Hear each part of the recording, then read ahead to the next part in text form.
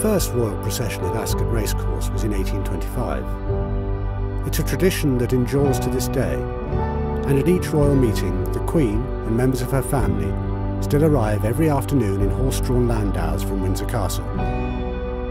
The Queen's arrival heralds the start of the day's racing, and of those races, one of the most important is the Gold Cup.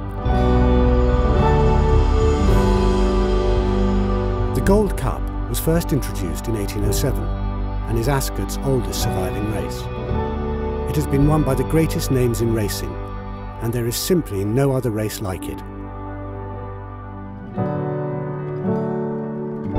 The winning trophy has a new design every year, and it must be approved by the Queen herself. It begins its life as a sheet of silver. This is shaped on a lathe, spun and moulded to create the form of a cup. More than a dozen skilled crafters will work to create the trophy.